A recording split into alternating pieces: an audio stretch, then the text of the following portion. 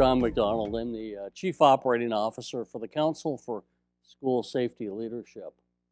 We are owned and operated by the Missouri School Board Association, and we were set up to support school districts all over the country in the immediacy and the aftermath of school tragedy.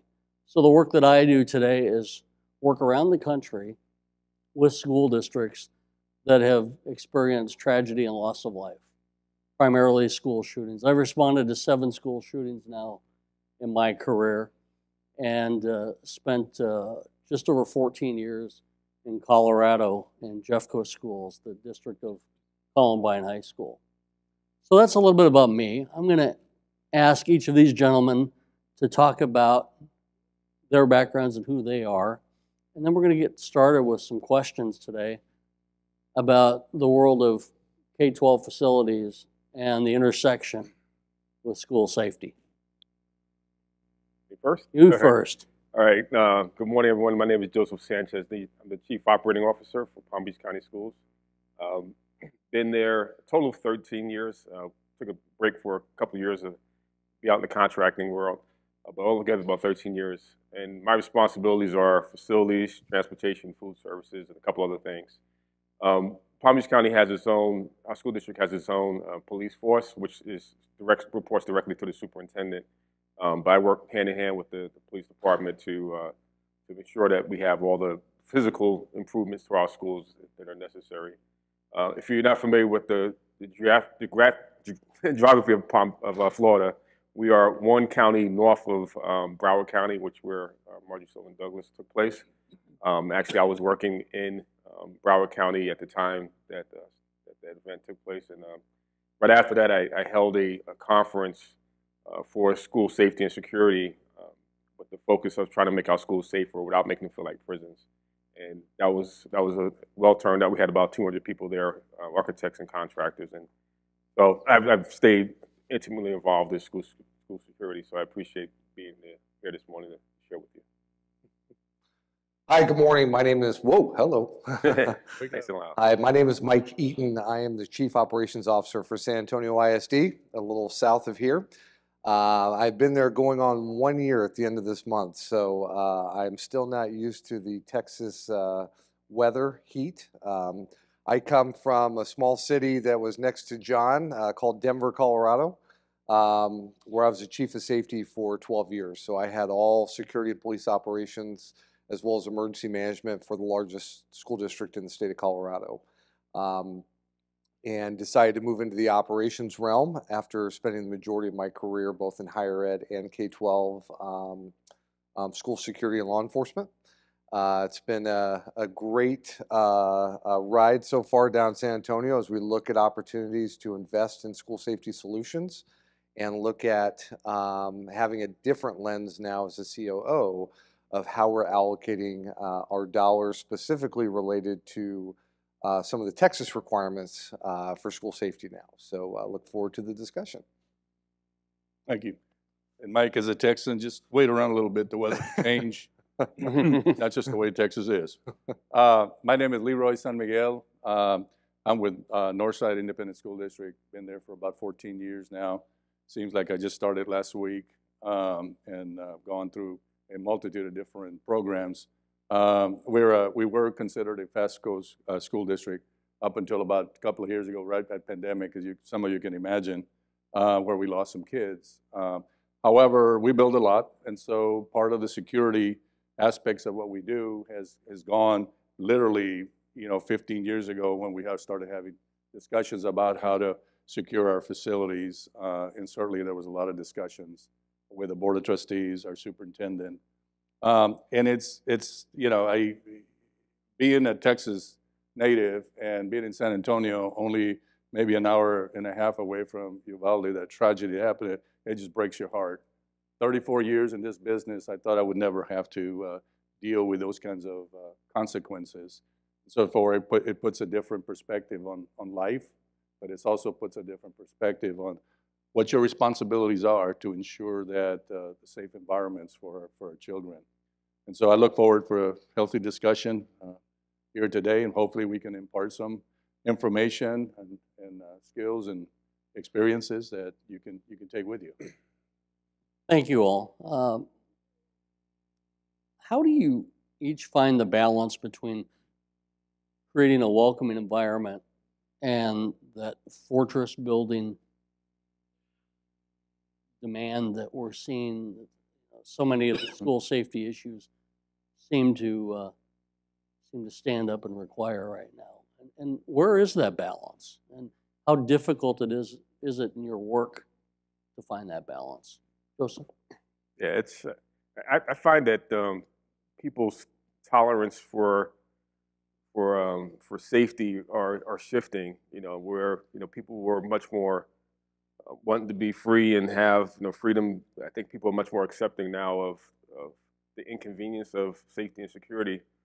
In Palm Beach County, we just did a pilot with metal detectors in our high schools, and the same principals who are now asking for metal detectors were the same principals saying that there was no way that we'll ever put a metal detector in our school, because the perception 10 years ago was that if you needed metal detectors, or if you had metal detectors, your school was unsafe.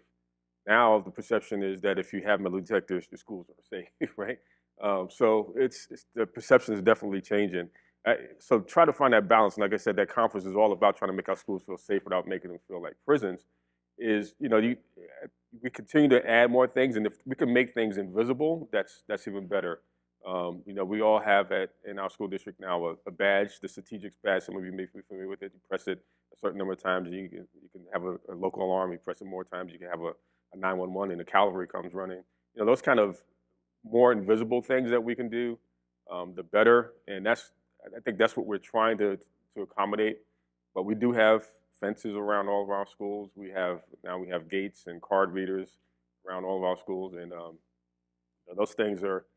Hopefully, we're trying to deter people, but at the same time, we're still looking at other more higher deterrents. Like we're looking at anti-climb fencing, which is not pretty, but we're finding that in certain situations where we have people who just, for convenience sake, want to climb a fence and walk through our school to get to the other side. We have to put some stuff up like that up. So I think, like I said, I think that overall the perceptions are shifting to people saying, and I'll deal with this little bit of inconvenience just to make my school safe. Mike, are you finding the same? Yeah, I think that one of the things we think about is, I think everybody's heard of compartmentalization, and how do you build that, compartmentalize a potential school threat to allow emergency responders to get there. And you need to test that, obviously, and know whether you're in a rural area, suburban area, or urban area, what those response times are. But I think that what's real important for us to acknowledge, and I know this is hard to acknowledge, but we can unless we want to make our schools look like prisons, we are never going to be risk-free. And so how do we continue to mitigate that risk as low as possible? Because again, I was in Colorado during Columbine. I had 2 kids at Arapahoe High School during that shooting, 2 of my boys. We've had situations with kids bringing guns. We had a shooting outside of a school in Denver when I was there. And it seems that after each one of those horrific incidents, people come out of the woodwork to try to sell you any type of security solution that is going to mitigate it. And at the end of the day, a all-inclusive safety plan is really what you're looking for. And that isn't just the perimeter security. It's also your culture. It's also how you're training your staff, your students. When you look at the data, the majority of school shootings occur outside the school, and a lot of them are insider threats, meaning there's students that go to that school. And so no matter how much you try to target harden, your school facility, you still have those dynamics that exist that you also have to take into consideration. And so it really is a balance, and it's not the same for every school. And it's really important that as you do your security vulnerability assessments, that you do identify it, and also being at the table when you are building schools or also renovating schools, making sure that somebody from your security police team that has that mindset is at the table when you're building those designs. Thank you, Mike. Leroy? I think all of us agree that it's a very comprehensive program, so to speak. And for us, we look at it as a three-legged stool: people, procedures, and facilities. And y'all know that people can circumvent the security at any given time. Y'all heard, and I'm sure you read, that the first reports coming out of what happened at Uvalde was somebody propped a door open. That's people. So we have to ask ourselves, is there anything there that we need to do to ensure that things like that don't happen? And then you have procedures. For most of us in the public ed, we've always had emergency planning types of programs or procedures. But during this series of events that have happened, it really calls the attention is you need to look at it more carefully and ensure that you have whatever procedures, all the training. Now for us in Texas, we're required to have training. TEA and the Safety Center, they dictate a lot of what we do in terms of training. And then you take that and you couple it with what happens, like for example, in the cultural aspects and try to mitigate those to the best of your ability. And then you have facilities at the end of the day. And you all know that, you know, we don't want our facilities to look like prisons. I had 2 board members approach me and I was making recommendations to secure a very open school that had 5 or 6 different buildings. And trying to secure that was very challenging. And so they pleaded with me not to make it look like a prison. And so we're finding ways to be able to mitigate that, trying to use all kinds of different methodologies to make it as comfortable as possible. Cameras, access control, my gosh, the Raptor system for those that visitor management systems, security lobbies, strategic, patrols. We also have our own police department of 100 and some peace officers, but we don't have enough for the elementary schools. We have 83 elementary schools. As it is, we can't hire police officers. I don't know if you guys can, but we certainly can't. And so we have to make do, even if we have the money. So it's a 3-legged stool, so to speak, and it all has to be in balance. Thank you all. So there's a very real challenge in keeping up with responsive maintenance in our schools, especially for locks and doors. And there's limited staffing for this. How do you manage the issue and the concern of this? Because this is a real concern. It's not cheap, is it? It's not cheap at all. One of the we're talking about people. One of the policies that we just passed in the last, say, 16 months or so is that, and this is just recent, is that all teachers have to keep their classroom doors locked at all times, right? And we know that, especially in secondary schools, teachers like to prop their doors open during class changes, which is another problem because that's also a fire code issue, right? Because most of those doors are fire-rated doors too, so they shouldn't be doing that anyway. But that's part of the issue that we're overcoming. But give me the question again.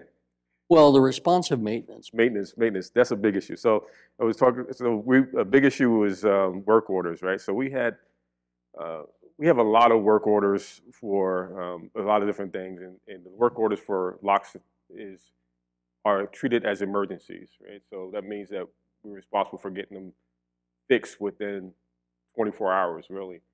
And some of the things that we're trying to do with that, because we don't have enough staff, I have 7 lock and window people responsible for 30 million square feet of facilities, which is ridiculous. So what we're looking at is we're looking at taking the preventative maintenance portion of our lock and windows and outsourcing that. So have a vendor just do the oiling and making sure everything works. But we want to keep the security purpose, we want to keep the sensitive security issues, the control the keys in-house. So that's the method we're taking. And I'm sure like most of you guys, we standardize our lock equipment, so we should have that on hand. One thing that kind of hurt us to some extent, and this may be helpful to some of you guys, is that we went with an outside vendor to handle all of our inventory. You know, I won't mention the name of the company because there's nothing against the company, but we went to just-in-time delivery for all of our inventory. And that got us to a point where we didn't have all the inventory that we needed when we needed it to fix the locks. So now we're going back to keeping inventory on trucks, which we got away from that for auditing purposes, but now we have to go back to that because we need to have that. If we have a work order come in, we can't have the excuse that it's going to take 2 weeks for a part to come in. It's got to be there right away so we get it fixed. So that's some of the things that we're doing, and obviously we're trying to hire more people, but that's a struggle. Yeah. Finding people is becoming impossible these days. Absolutely. What are you doing, Mike, for? So I think I'd like to answer that in two parts. I think one is in San Antonio being an old district or an old area where we have a lot of aging buildings. You know, one of the challenges we have is that we don't have, you know, air ventilation in all of our classrooms. You know, a lot of it was designed to be in the main hallway, and so we started to go to a lock and prop where, you know, you keep the door locked, but you can prop it open, and then an emergency boom, you can shut it, and you're locked in. The challenge is we've gotten some feedback from TEA that doesn't want to allow us. So now I got to figure out, okay, how do we, in some of those hotter months that I'm getting used to down here, how do we get air circulation into those classrooms if we're required to do that? I will tell you an approach that I took in Denver around school safety that really was a low-cost solution. You know, we think about, you know, you can buy all these nifty gadgets you can put on classroom doors if you have to lock down. I basically, for a district of about 208 schools, 93,000 kids, I spent about $3 million and put push-button locks in every classroom and every office across the district. And then on our common areas where we had the crash bars, we just had those converted to like a little switch that basically, so anywhere you're at in that school, if there was a lockdown, whether you're at lunch, auditorium, you could get behind a locked door and physically lock that door. And I will tell you, the push button as well as the throw switch that pops out that crash bar, low maintenance, low cost. And we provided them a opportunity to lock down anywhere they can in that school in an emergency. Leroy, what does responsive maintenance look like for you? So, maintenance, wow. Some of you that have maintenance departments, you know what I'm talking about, right? First of all, you can't hire enough people, and that's out of 250, I've got about 100, and I'm lacking 150. And it's become challenging across the board. But we sat down together, our maintenance department, ourselves, and we asked ourselves one question, and is how can we make sure that those doors are fully functional? And at the end of the day, we decided we were going to check every door in the district. Now, like I said, I've got 128 facilities, big, large, 450,000 high school, square foot high schools, and everything in between there. And so we went that summer to be able to check every single door. What we found was you had to pivot. You had to really think about how you, because not just a regular carpenter can do door maintenance. We had three hardware maintenance technicians. And we put believe it or not, a training session for our other carpenters that deal with doors and things of that nature. So we had to do that very rapidly. Put a presentation for them. We do it all in-house. We got some vendors that come in and kind of helped us out as well. And so we have 29,754 doors in our district. I didn't know that. All on me. 29,754. About 5,007 exterior doors in the district. I didn't know that either. And when they asked me what was the biggest challenge is trying to pivot and make sure that the maintenance department was geared up to do whatever they needed to do to be able to check those doors. And you'll be surprised what you find. If you haven't touched a door for 10 years, there's cobwebs in it, there's all kinds of stuff in there. So you have to make sure that you train them up very, very well, very good, and then try to develop a program. So now we check all our exterior doors, all our interior doors during the summers. We just went through the second phase. And then we have a program by which, if you're in the state of Texas, you know, we get audited, right? My friend over there, same thing, right? That was a mandate coming down and from TEA, and then it pushed it out to the service centers, and that's where we get our audits from the service centers. So they come unannounced, they come and do our checks, and then they write what they find, whether it's a door is malfunctioning, or a door that's propped open, or they don't have a sign-in sheet. I mean, it goes on, the pretty healthy list. So, and those are reported to the Board of Trustees directly under closed session. Because the last thing we want to do is share that information out to the public. And well, I'll say it, the crazies will get that information and use it effectively for trying to come on campus. So from that perspective, we get those reports. I sit with the safety, security, and the Board of Trustees, and we look at everything. And yes, there are some door hardware that malfunction, so we got to go fix it. And I'm kind of like you. Our commitment is 24 hours. I get a phone call, and by 10 o'clock in the morning, usually we're there within 4 or 5 hours, but 24 hours to 48 hours is our response time. It's a commitment that we made to make sure that our campus administrators and certainly the parents feel comfortable that we're going to get on it as fast as we possibly can. And we will have mechanical failures.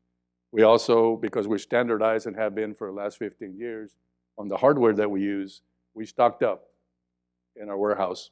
So I've got a stack of hardware that if something malfunctions and we can't repair it easily, we'll just go and replace it immediately. So again, we had to pivot. And I told the business guy, and I said, when I go over my budget, be nice, okay? Be nice. They're never nice. They never played nice. No doubt. Well, yeah, absolutely. Give just one more question, then we're gonna hand it out for questions for a few minutes. Leroy, you brought something up that I'd like all three of you to talk about, and that is mandates. Legislative mandates across the U.S. are impacting school safety decisions.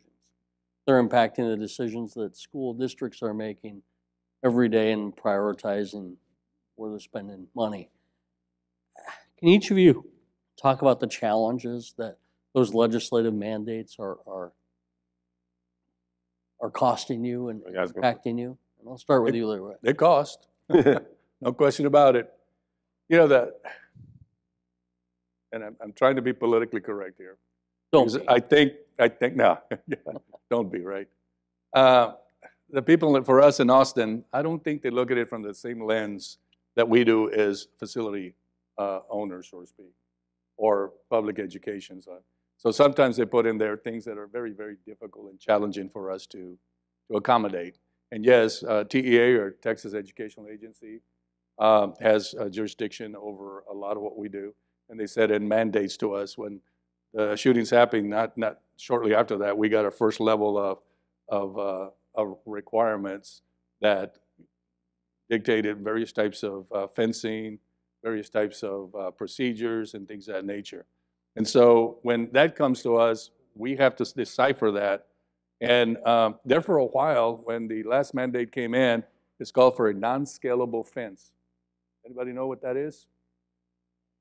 Yeah. We tried to figure that out really fast. Like, we had architects that couldn't even figure it out. So we had to go call TEA and try to determine what a non-scalable is. And so they came out with some suggestions and rules, you know, to be able to help us. And so everything was in flux. And board members are attending conferences and they're hearing all about, and they come to the facilities guy and says, what's a non-scalable fence? And we're trying to answer that to the best of our ability.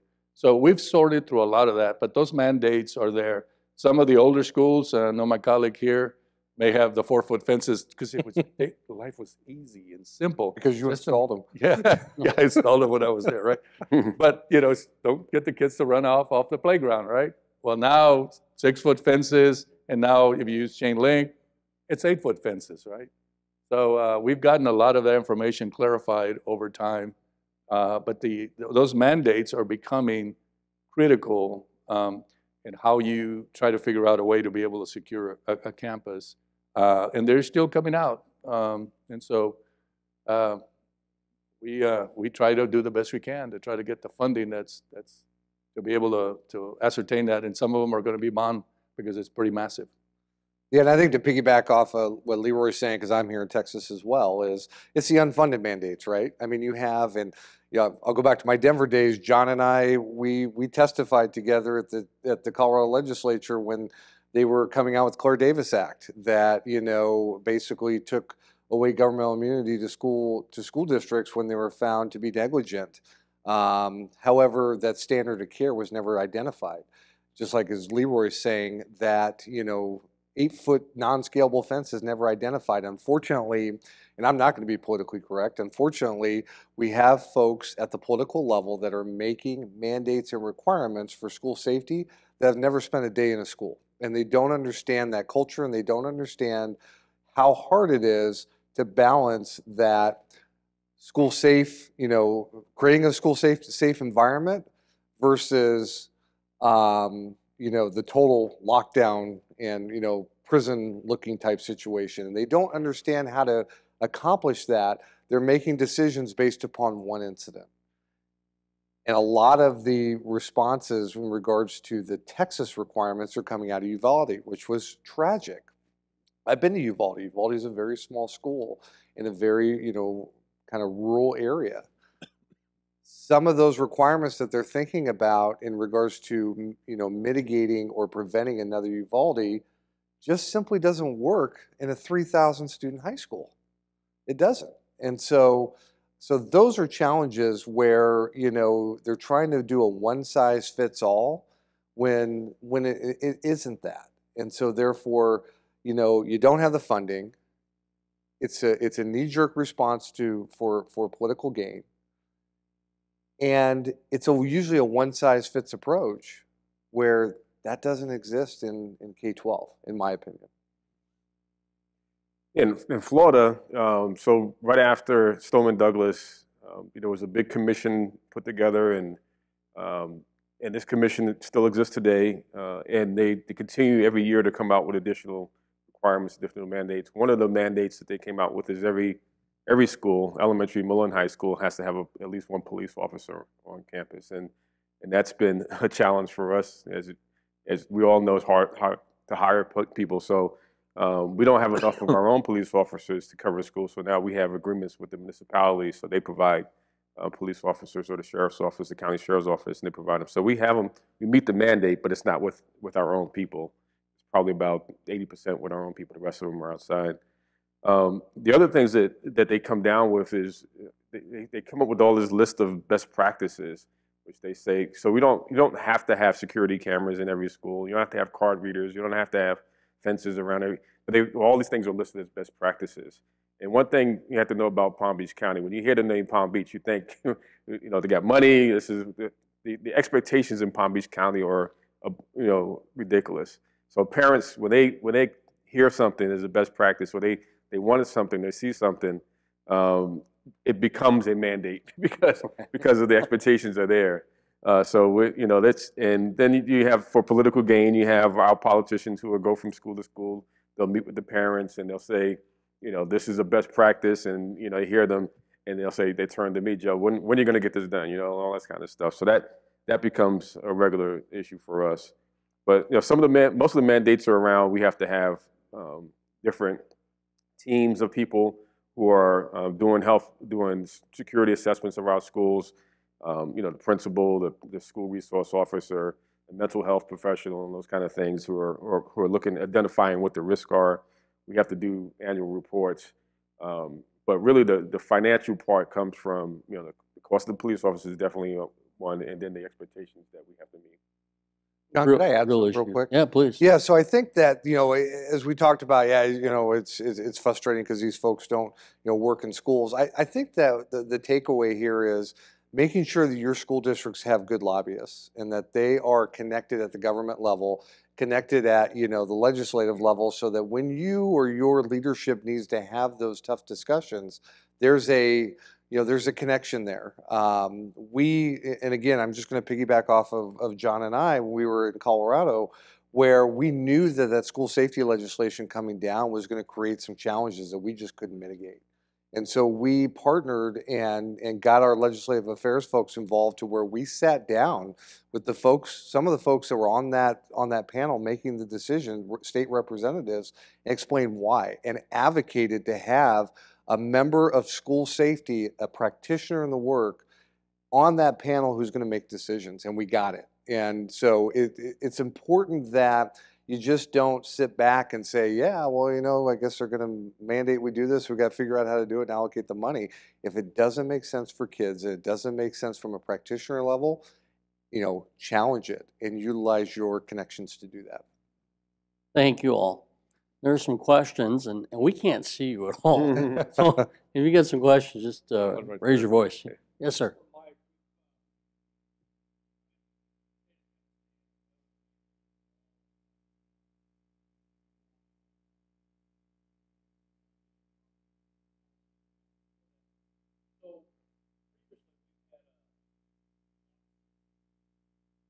Had with our hierarchy had a classroom submaster, so had a corridor tumbler, indoor tumbler. Well, what we just decided, because we're building a new school right now, is going with like a storeroom lock, which is locked at all times. And when you said push button, I'm just trying to wonder, maybe I need to do the push button. I'm looking at push button versus storeroom. I'm wondering what your thoughts are on that. Yeah, you know, it really depends upon your district, right? I mean, if you're operating, you know, 24/7 or all through the school day where every classroom has to be locked all the time, then the storeroom lock is probably okay. And when I was in Colorado, we weren't operating that way because we felt we had compartmentalized and created good, you know, through secured vestibules, through secured wings, that we created, you know, good security practices where we were going to allow classrooms to maybe have their door open during the day, or students are working out in a breakout area, and so you got to bring them back in. So we wanted to make sure, what we wanted to eliminate was a requirement for a teacher to have to go find the keys, go outside the door, and lock the door. And so that's why we went to the push button. So it's interesting because before the last rounds of tragedy happened, we have metal frames. And so the region provided us with some magnets. And they're little strips about this wide. They cover about that much. You put it on the actual strike side, right? And it doesn't engage the lock. So by then, in case of a lockdown, all you have to do, because I'm with Mike, we don't want the teachers fumbling around for trying to find the key, things of that nature. You just pull that magnet out there, and the door's always locked, by the way, and it latches and it locks. So that was a quick and dirty. So we still utilize part of that, even though our mandate to our teachers is keep it locked. But when you have to have, in secondary, the kids move around, you all know that, right? They go here and there. Then you can pull that down temporarily and then pull it back up when your kids are all in campus. Little things like that just help mitigate some of the challenges we have with making sure that the doors are locked during the course of it. By the way, when we announced that, superintendent announced it, you thought he shot some of the principals to the heart. Said, how am I going to mitigate all of that when you have kids in secondary going to the counselor or going to a rest? Portables, anybody have portables around here? Yeah, portables.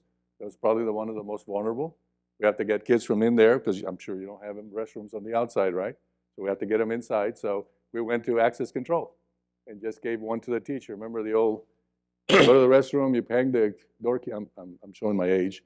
The key there, well, now you have access control. We give it to the kid, goes in there, gets out, does whatever he needs to do, and so forth, so on. You have to think about those kinds of things that are low cost, high impact, but just make sense in a school environment. And that's a perfect example of what I believe is a mandate that just doesn't make sense for a school. You know, I understand the importance of having a locked classroom, but I also feel like it kind of gives a false sense of security, because that's not how schools operate on a daily basis, specifically at the elementary school level, where they are going to, you know, the library, where they're going out to breakout spaces. Heck, think about a high school level. I mean, I don't know how many times I was tardy or, you know, or trying to skip class and got caught and sent back to class. Operating in that always door locked environment sometimes and often is not, you know, conducive to actually how our schools operate. One of the issues that I've seen in the response I've done to school threats and school shootings is that we struggle to get master keys, classroom keys to cops when they come in, and it delays the room clearing protocols. In Uvalde, they waited for keys. They couldn't find a key. Now, it turns out the classroom door lock was broken. They'd had a work order in for quite some time. But we've seen this time and time again where law enforcement comes in and says, we need keys to clear, and nobody can give them keys because everybody's locked down. So I came up with the idea that we were going to create 5 master keys in every school, and we put them in the Knox box. But the fire department and the police department don't like each other. So the fire department said, no, you can't use our Knox box. So I created the cop box, for lack of a better word. And it's right next to the Knox box. So now they can have 5 keys. It's thinking about those things. And then from a facility standpoint, what I heard from our facilities chief was, yeah, but what if the cops lose the keys? Okay. We can get them back at the end of the room clearing protocol, but if they lose the keys, isn't it better that they lose a key? And we fix that issue than delaying our opportunity to get in that classroom and save a life. But just a thought, because that's an operational issue. You at your level can make sure that you are prepared and ready and staged and have something that's critically important moment in time. When those doors are secured, how do you get in? John, how many doors did they break down at Arapahoe? Oh, They had to go back and replace. I think it was. It was Guy- over 40. Is Guy Grayson here? No. He was here earlier. Yeah, it was over 40. I know at Columbine it was 62 doors that they had to breach. In fact, our SWAT team leader asked the teacher for the key, and the teacher said, no, I can't give it to you. I'm not allowed. Wow. The SWAT team leader said, give me your damn key. I mean, keys are sacred, right? So, Can't fall. Mr. McDonald, yes, right over here. I know where's here? you're Oh, blinded there by you the go. light. Sorry. I'm not God. So we have a couple more questions just to keep this rolling. This is good. You know, it's good to have participation from the audience. This gentleman first, and then there's a young lady over here. Great. John Dufay from Albuquerque. One thing you guys haven't mentioned, I know you've worked with them a lot, but the one partner in this whole thing of security has to be the fire marshal. Yes. And Oh, yeah. they have jurisdiction over everything. On a lot of our plans were the same thing. What we think about, fire marshals looks and says, no, that doesn't work. So that's the other part of the security that needs to be blended well, is with the fire marshal issues and life and safety from their point of view. Yeah, one of our, right after Stoneman Douglas, the immediate reaction was to create these security vestibules, right? And, single point of entry areas, as some people call them that.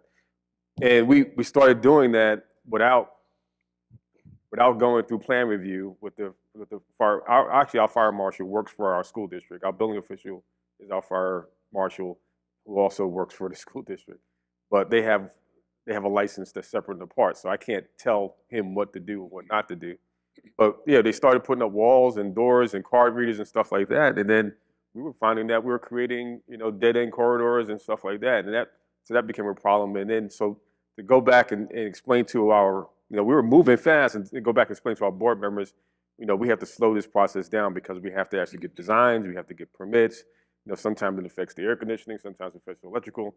But mostly, it's about making sure we have proper ingress and egress in our schools. So, I'd like to be able to say we can get all these things done quickly like that, but without engaging the fire marshal, as you mentioned, that slows you down. And that's the same thing with the classroom doors. And we went to the classroom, the storage room function on our classrooms. But again, our expectation, and again, I talk about the inconvenience of safety and security. Our expectation in secondary schools is that door is locked all the time, and during class changes, that teacher is there holding at the door, watching kids go up and down the hallway, letting students in and out the classroom, and when the bell rings, they close the door and teach the class. There's no exceptions, so you have to deal with that because there was fire safety codes and there's other things that we have to comply You with. know, one of the things that hit us pretty hard, we said secure your campus, right? We all have fencing around the campus, and the old chain goes around the gate on the exterior, and we're saying, oh, God, that's just a violation. I don't know how many fire codes they are. So we had to go train our folks and had to go out there and visit with them. And I met with all the principals, and I said, if you have an issue like that, call us. We'll go do an assessment quickly. And looking at the fire code, because that's the one that's going to hit you, right? You're not supposed to chain things down, right? And so then they started asking for the panic hardware on the exterior that has a self-closure and things of that nature.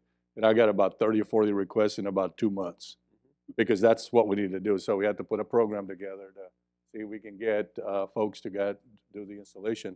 But that one of the ones that hit us really, really hard pretty fast.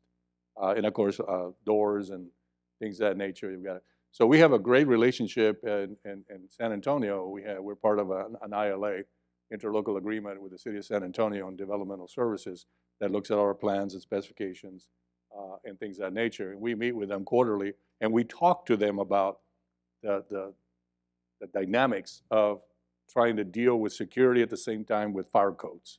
And they're sitting at the table with us. And we have an open discussion about what does that look like for us and what we have to do to secure the campus that will help us in the long run. And they're at the table, so they have a conversation with us. So Gloria has a question right here. Gloria. Well, it's kind of a question, but it's kind of a comment. My name is Gloria Barrera. I'm the Chief of Operations and Facilities for Waco ISD. I have a question. You don't have to tell me the answer, but have any of you ever toured a modern jail facility? Yes. And if you have toured a modern jail facility, then you've seen a very good layout of many of our schools, even as we sit here today and we're doing all this new design thought. The idea that teacher keeping a classroom door locked is a good thing for education is not a good idea. That's not how it works. We know, evidence-based, that teachers do better collaborating, students do better when they have more autonomy, and here we are pushing ourselves into the 1950s model, locking all the classroom doors and treating them like they're in jail. So that's my observation. I was struck when I saw the jail with how similar it was. And that's what they do in jail. They don't let you go places. They lock the doors behind you. They treat you like you're going to do something bad. I would say this. So anyway, that's my comment. It's a good comment. We're places of reading and writing and arithmetic. That's what we were originally designed for. Yet now you take the reading, you draw a line as social emotional learning. You take the writing, you draw a line as threat management. You take the arithmetic, you draw a line, and it's just feeding and clothing kids. The world's changed, and schools are not designed operationally for this type of work, and yet we're trying to put a square peg in a round hole. It's not working well. Any other questions before we move? We got Dana over here, and there's a gentleman, I think, right over there after her. Hi, Dana Fox, Chief Operating Officer for Richmond Public Schools. We have had 2 school shootings this year, one in April, one in June. The one in June, the media classified as a mass shooting because 2 people died. It was at a graduation, so it wasn't at our schools.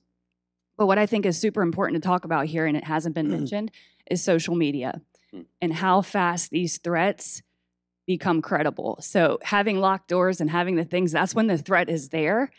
And it's really important for everyone in this room to recognize when the threat is coming. And I think for so many people, you don't think about Snapchat and TikTok as being something that you're interested in, but it's so important. We have staff that have spoof accounts that follow student accounts. So we know when things are brewing.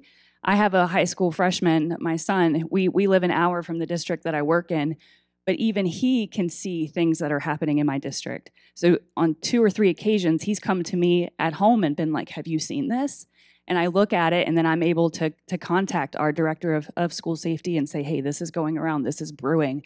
So I think it's really, really important if you don't have a social media account to get one, get a spoof one, have your staff have a spoof account to stay in line with these social media things, because it happens so quickly where it becomes a credible threat, and sometimes you can be more proactive than reactive. And I just think it's paramount that you talk about social media when you talk about school safety. You're absolutely right. Yeah, I was going to say, that's a great point. I know we bought a software program not long ago that looks for social media and our student accounts as well, and picks up very key words that gets us an idea as to whether we're going to have an issue or not. And then that goes directly to administration and to the police department. And they take it and they have to analyze it and then act upon it. But those kinds of things now are becoming, I agree with you, social media it can be helpful, but it can be a detriment. Think about, somebody saying there's a potential shooting at a high school. I know my good friend here had to deal with, I think at Jefferson, where they just converge on that school. These are parents coming in, trying to knock the door down and trying to knock down police officers because they were trying to get their kids out. It was just a threat, and they had it under control. I know they did, because it's what they do. They practice that all the time. We have Paul here from Garland, Texas. Good morning. Again, Paul Gonzalez, Executive Director of Garland ISD. The question I have is the last bond program, this current bond program we just entered, calls for securing all of our facilities with exterior fencing. I'd like to hear how your district dealt with the community. These schools were originally designed with open campuses where the community and the children could come during the weekends and play on the playgrounds. How did you engage with the community to get buy-in in securing your school campuses? Well, in Palm Beach, we've had fences for a long time, so it's really hasn't been a recent change for us. But one of the things that we do, and maybe could help in your situation, is that we have interlocal agreements with all of the different municipalities in the county, and then so we allow organized activities on our campuses, not just neighbors that want to get together and play basketball or softball or whatever the case. So if it's an organized event through the local municipality that has a softball team or softball league or whatever the case, or a basketball league, that's the way that they get access to our campuses. So unfortunately, it's not everybody just can walk up and play on our campuses.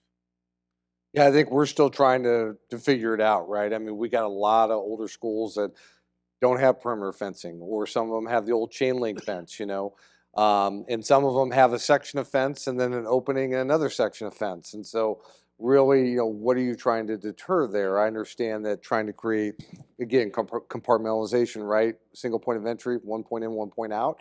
But, you're still going to have visitors. You're still going to have volunteers. You're still going to have substitute teachers.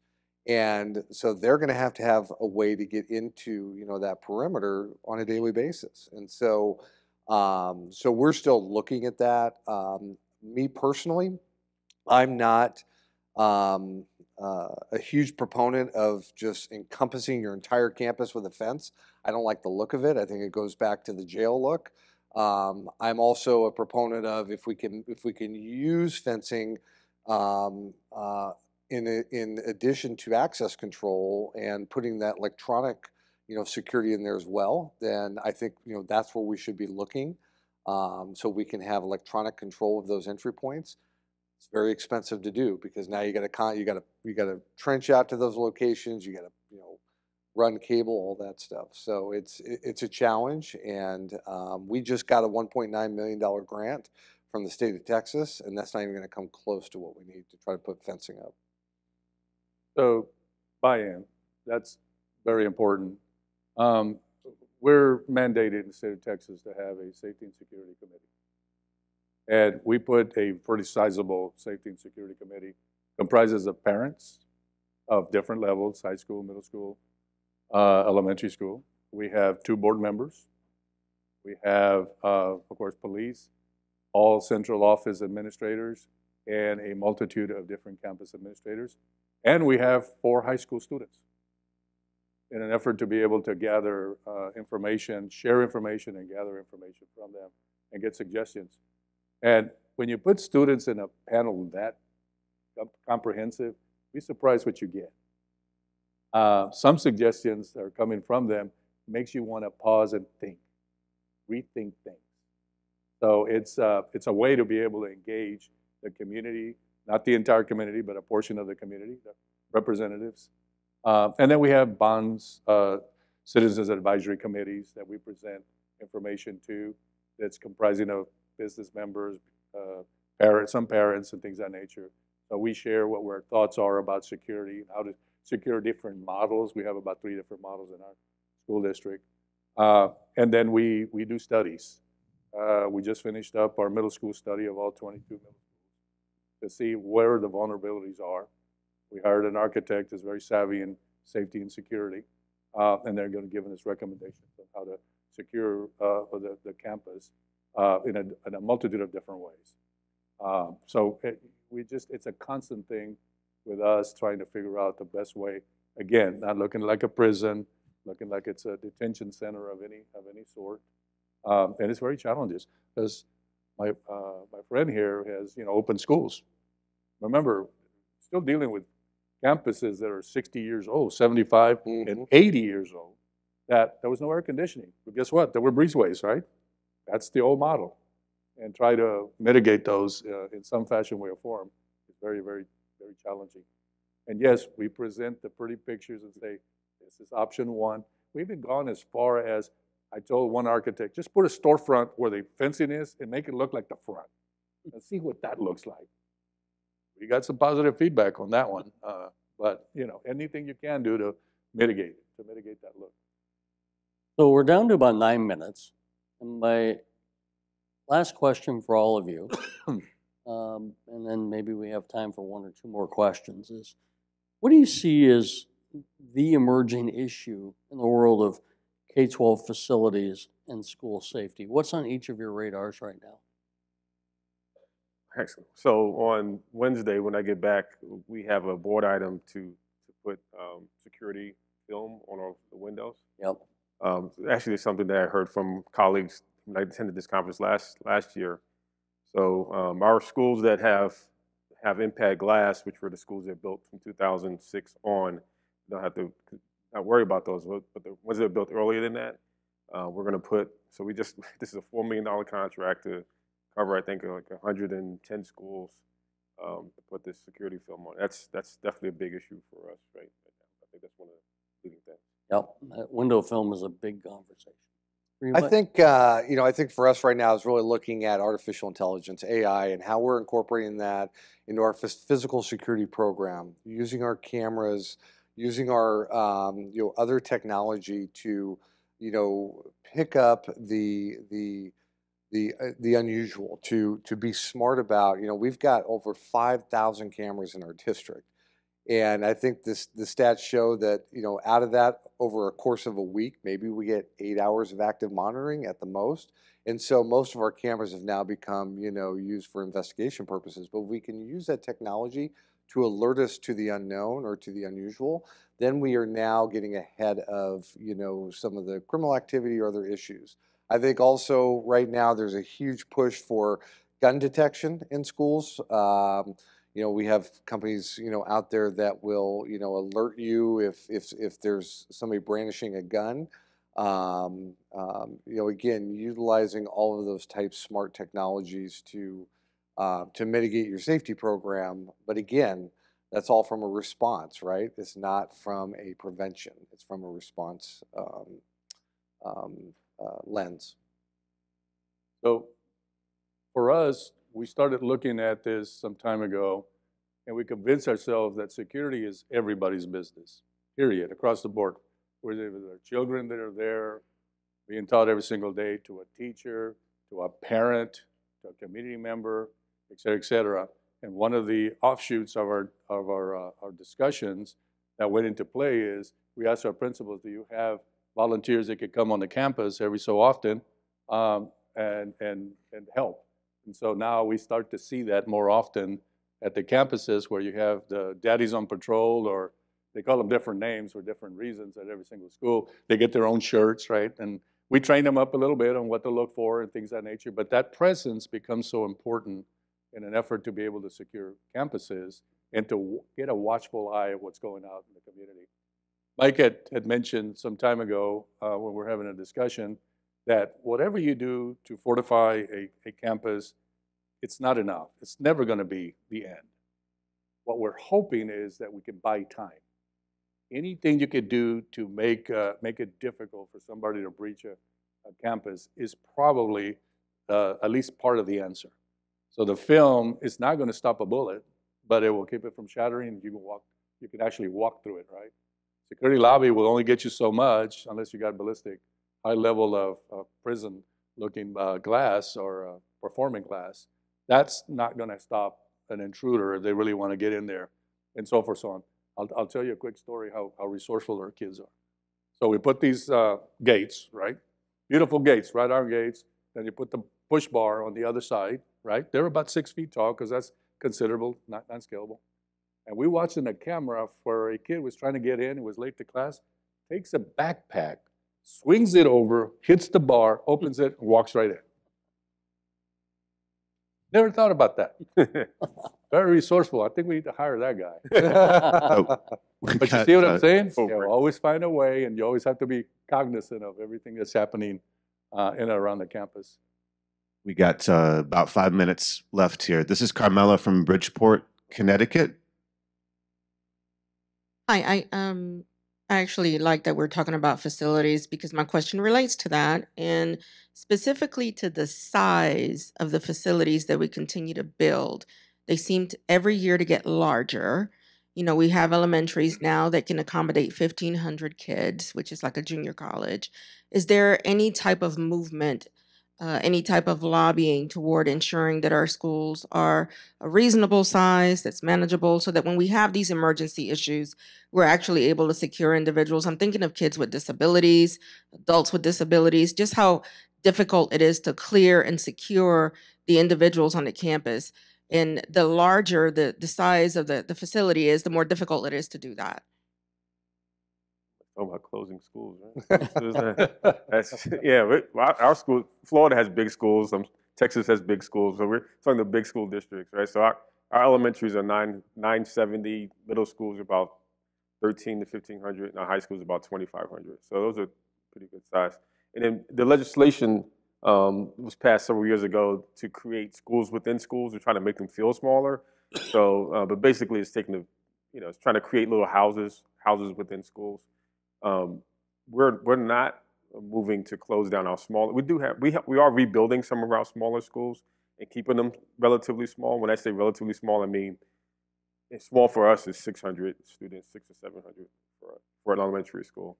But yeah, we're not. Fortunately, we're not moving to combined schools, but we're definitely not moving to make brand new schools smaller. Unfortunately, but that mental health issues are definitely a big part of it. There's no standards that I've seen across the country in size of school. What I have seen, though, in new builds that's really concerning is the amount of glass and the fact that there's no defensible space for kids and teachers to hide in classrooms. So as they're building these new schools, we look at glass and we say glass kills. Others look at glass and say it's aesthetically pleasing, it's open, it's an environment that kids feel like they're free to move in and have access to. There has to be a balance there in all of this. And we're struggling to find that balance. So what's interesting about your question is, philosophically, as a school system, you have to ask yourself, what is the right size for educating kids? Right? So that goes counter to some of the other things that we're talking about, the mega schools, so to speak. And so for us, a long time ago, we settled on 800. That is the perfect size for us, for our culture, for our school district, and what we believe we can deliver great instruction to our students. So it's 800 for us, and it's a community school, and that's what the boards wrestled with many moons ago is, how big is big, right? So 800 for us is the maximum that we will build. And yes, we build them. I've got 83, and I'm building my 84th now because of pockets. And so that's challenging from that perspective because it takes more money to build, and that's the balance that you have to find. Our middle schools are 1,400 to 1,600 core, and then our high schools are 2,800 to almost 3,000, and those are the ones that are probably more challenging. But we challenge our architects to look at opportunities to be able to look at layouts. It's no secret that if you've been in this business long enough, that administrators a long time ago want clear line of sight so they can manage better. In a large school, a high school, for example, they wanted the monumental stairs in the middle so they could sit, or not sit, but watch what's going on all those corridors and things of that nature. So that's something that we have adopted for many, many years, and it became even more critical. And yes, we have to tell our architects every once in a while, and I'm trained as one, so for those that don't get offended, you got to think about that first. Is how do you operate a school? The pretty things and so forth and so on, they're important, but you got to operate a school, and that stays there for 50 to 75 to 100 years. So those are kinds of things that we look at from a design perspective. And as we rebuild, we'll do the same thing as well. And yes, we have film. We studied that film and things like that. We had a session where our police department actually shot, I don't know how many films, and see what they would get at it. I was asked a strange question from my police department. Do you have any old buildings you're going to knock down? And I said, oh yeah, we got about 10 of them we're going to knock down. Give me first shot at it. And I said, what do you mean first shot at it? That doesn't even sound right. I want to go breach one of them. So right now we are actually telling our police department, you got about 10 days before I knock this building down, have at it, right? And then that's what they learn, because reality is, how can you breach? If they can breach it, then what are the vulnerabilities that we may have? So interesting things that come out of discussions with our partners and our other colleagues. Thank you all for the opportunity to be here. Thank you to our great panel, and we appreciate your time today.